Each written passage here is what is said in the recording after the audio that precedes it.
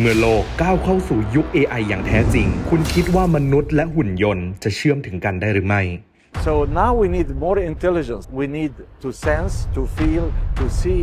So our work evolved into building autonomous skills for the robot, but also connecting the robot to the human. So the interface that connects the human to the machine is called a haptic interface. The cost for healthcare deployment is going to be much lesser than any cost you can imagine for human life. Doctor from any hospitals within 10,000 kilometers can intervene to check and operate. So this is a new technology that is going to add a lot to human health and save many lives. And now the human can interact with the robot like if the robot was your avatar. So I don't really think the cost is going to be a factor in the deployment. I think it is now the question how fast we can bring this technology to be shared among people in developing countries.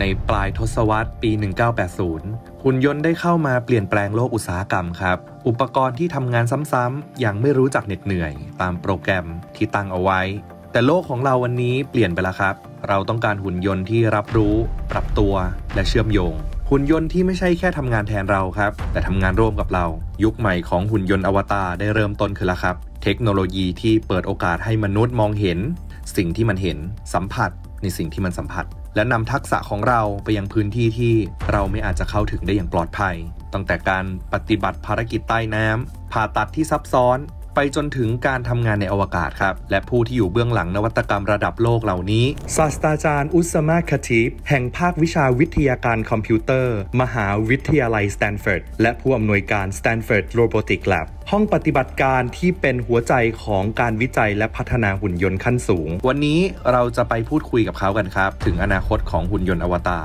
และบทบาทใหม่ของมันต่อโลกใบนี้ครับIn the late 80s, robotics became a very important part of manufacturing. Manufacturing robots are designed to typically work alone. That is, we pre-program these robots, we put them in a manufacturing system, and these robots succeeded to build cars, to process products, to do many things. Well, it's not as easy because in manufacturing, we structure the environment. We precisely put the objects in their locations. In the real world, so now robots has to come to objects and interactions that are not well defined. We don't know where things are. We don't have the structure. So now we need more intelligence. We need to sense, to feel, to see. However, if we start to look at a human do this very easily. So inspired by human, we developed a lot of skills for those robots. Those skills needs to be put together in a plan to execute some task, and that means we need still the human to order those skills and put them in a sequence of action to perform those complex tasks. And that means there might be a human helping the robot to perform this. Actually, eventually the robot can perform this task autonomously. Humans have intuition the robot do not have. At the same time, we needed sensors. The technology of material, of building tactile sensors, force sensors, also developed. All these technologies are helping robotics to be advanced by using those technologies. So our work evolved into building autonomous skills for the robot, but also connecting the robot to the human. We created interface that allow us to see what the robot is seeing, to feel what the robot is touching, and now the human can interact with the robot like if the robot was your avatar. So the avatar is an evolution of a robot that was working alone for a very specific task, and now the avatar is capable of doing many things in many different domains. Today, we have an incredible amount of technologies that are helping robotics, especially with communication. For avatar, the communications is very important to connect the human to feel what the robot is touching and see what the robot is seeing and to perceive the information the robot is interacting with through those interfaces. A robotic avatar is going to be your avatar in the water where human cannot reach. The robotic avatar is going to replace a worker at the electrical grid where you have high tension so that the worker doesn't need to be up there in the danger. The worker can operate the robot from far away, underwater, space, different areas. Well, in all these situations, the human can operate as if the human was there, but without the danger. So we separate the human physically, but we reconnect the human skills, experience to those tasks that are very difficult, even for the robot. So how does it feel and what is the technology behind?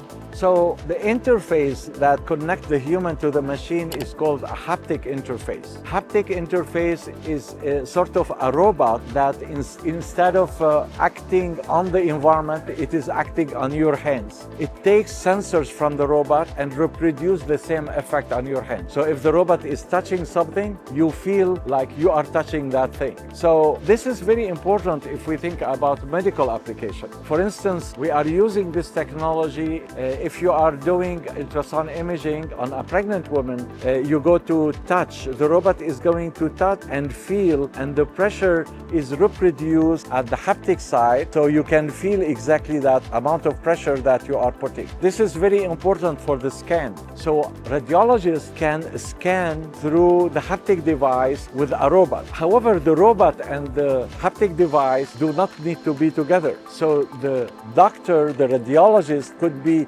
miles, kilometers away from the patient. And in a way, we are going to be able to reach areas in the world where there is no hospital, because now we can have those robots deployed in mobile clinics operated by technicians where people can be scanned very easily, and when there is a problem, doctor from any hospitals within 10,000 kilometers can intervene to check and operate. So this is a new technology that's going to add a lot to human health and save many lives. This is a future where human will be safe to work in many different applications to assist others. This is a new technology that is coming, and it's very exciting.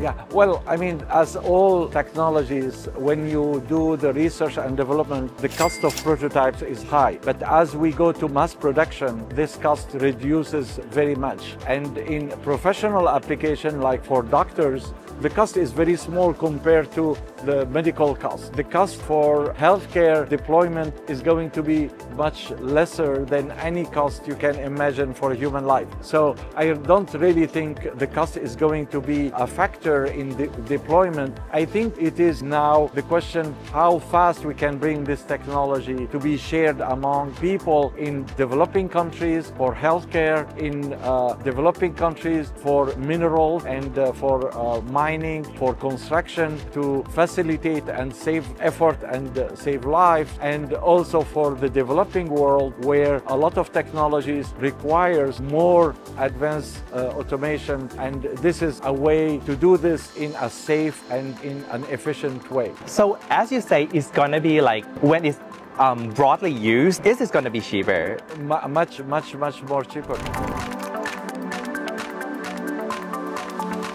Yeah. Well, I mean, as I said, if we look at this technology today, this is a technology in the laboratories. But this technology is coming from many new technologies that are there existing today, and all these technologies are helping advancing the avatar concept. I really think the avatar concepts will be accelerated as we start deployment in different areas. I would think medical robotics will be one of the first, and I think this is going to happen very quickly.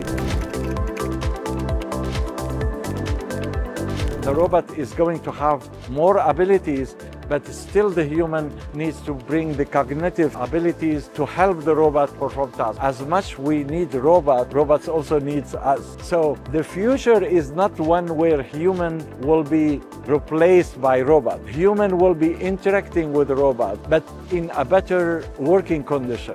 This is a bright side about those technologies that are coming for the unstructured real world.